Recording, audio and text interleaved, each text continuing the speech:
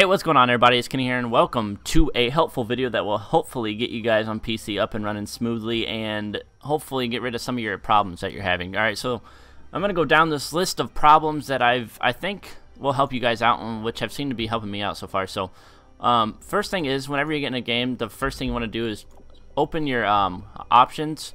And until a patch comes out, whatever, this is something that'll help you, and hopefully when a patch comes out you can put this stuff back up higher. But first thing I did is turn my resolution down a little bit, because running at 19, I mean, I have a pretty good setup. I have a good graphics card, I have a good processor, everything. I'm streaming and it's okay, but at some points it's a FPS drop like for crazy. So first thing I did, I don't know why this is on 1600 by 900, but first thing I did was turn it down to 1280 by 720. I mean, the game already looks pretty bad itself. It's already got that going for it. So it doesn't really do much. It'll help you turn your actual graphics up, but just turn your resolution down. So it's kind of like a fair trade. All right, so turn your resolution down to 1280 by 720. Full screen seems to be the best for me. Anytime I run window mode, it seems to be a little bit jittery and laggy.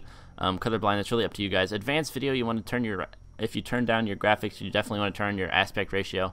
I use 69. That's the standard one for if you have a widescreen monitor. Image quality, I put that on extra. Seems how I turned down my I turned on my resolution so I can actually run this on extra and be fine.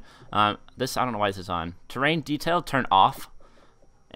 Anisotropic filtering, you can turn that to low. It just kind of takes the edge. It takes your edge and doesn't make it as jaggedy. But if you're not really concerned about graphics, because I mean, honestly, this game doesn't look that great. I can't believe how bad it looks for a brand new game. But you can turn that to low. Motion blur off, distortion off. That just makes things like kind of blurry, like when a barrel explodes or something. That's the best example I can think of. Anti-aliasing off. Shadows, you can turn that off. That actually does help a big time. Motion blur, that's just annoying, so I leave that off. Let's see. Depth of field off. That's when you aim in, it makes everything blurry around you. You want to turn that off. Ambient occlusion just makes things, like I said, like more smoother and kind of blurry in the distance, so it doesn't look so bad. You can turn that off. Sync every frame. Somebody said this helped them, but it didn't really help me. It maxes it out. I think the game max FPS is 90 from what I saw, but if you turn this on, it'll max it out at 60. So if you're having FPS problems, you can try using that. But if the bad thing about that is if you drop below, it kind of makes your game really laggy. So it's really a hit and miss. Texture quality, you want to turn this to manual. And this stuff, I turned off the specular because that just makes things shine. It doesn't really bother me too much. I just turned that off. Water resolution, the water actually looks really bad already, so I turned that off too. This I leave on extras because it works fine with the resolution I'm at.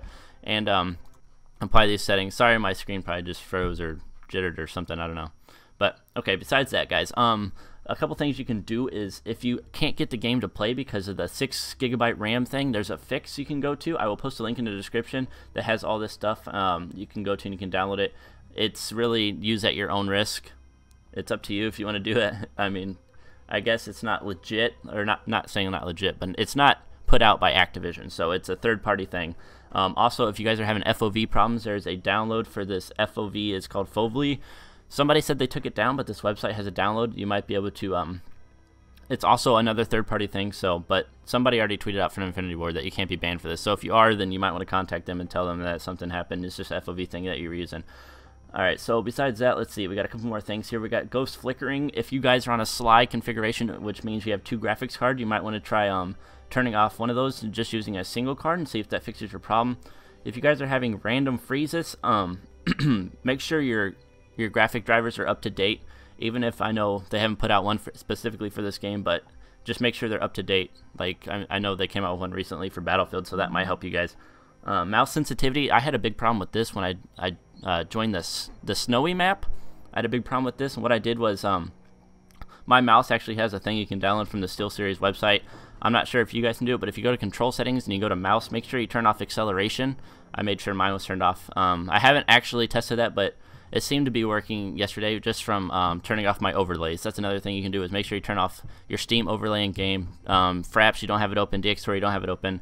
XSplit, I have open for broadcasting, and it seems to be fine, or streaming, whatever. If you guys are having a failed to start game, make sure that you are running the game on 64 bits. And it says have 8 GB of RAM installed, but I mean, if you guys can't do that, you might want to try the RAM fix.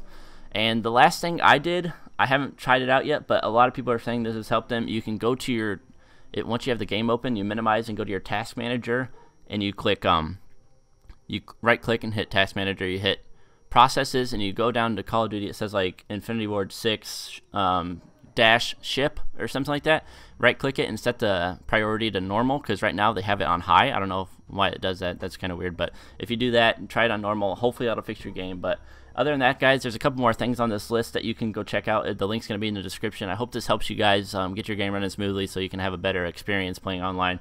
I heard the single player is optimized great, so it's just really stupid. It's like, why would you put more time in the single player? Everybody's going to be playing multiplayer. But anyway, guys, I hope this helps you guys with all your problems, and I hope it fixes it so you guys can have a great experience. I love this game. It's frustrating at times, but then again, it's new. It's got a lot of new stuff. It's brand new. It just came out. You got to wait for patches before you can really judge it. So I will see you guys in the future videos. I hope this helps you out, and I will see you guys later. Goodbye.